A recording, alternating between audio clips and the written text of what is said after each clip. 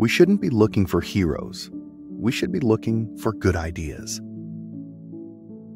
If we don't believe in freedom of expression for people we despise, we don't believe in it at all.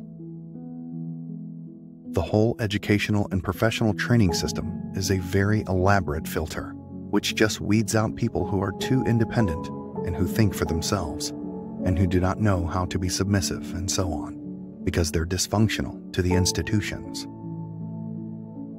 The smart way to keep people passive and obedient is to strictly limit the spectrum of acceptable opinion, but allow very lively debate within that spectrum.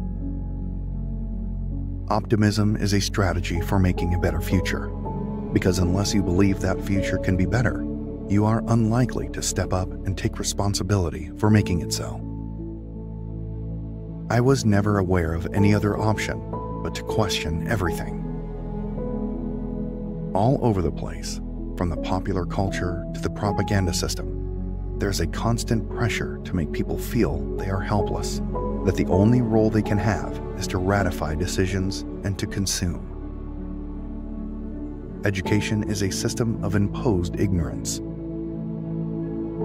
For the powerful, crimes are those that others commit. The more you can increase fear of drugs, crime, welfare mothers, immigrants, and aliens, the more you control all of the people.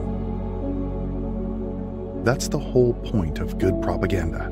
You want to create a slogan that nobody's going to be against, and everybody's going to be for. Nobody knows what it means, because it doesn't mean anything. How is it that we have so much information, but know so little?